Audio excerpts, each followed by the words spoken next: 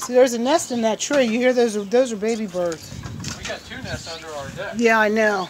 I about broke my neck trying to get away from one of those birds the other night because I thought it was a bat. It flew out. Birds don't fly out at night. These guys do, especially the one that there's one against the house. Come here. Hold on. Where are you going? Come here, Naya, come on. Come on. It's time to go back in now. Good girl. I brought them out to tire them out. I think I'm the one tired out. Well, here they come.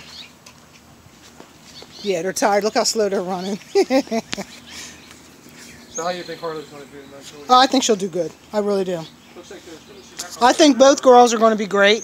And I think he's going to be fine, but it may take him... Well, by the time he leaves here, though, he's probably going to be nicely trained for somebody.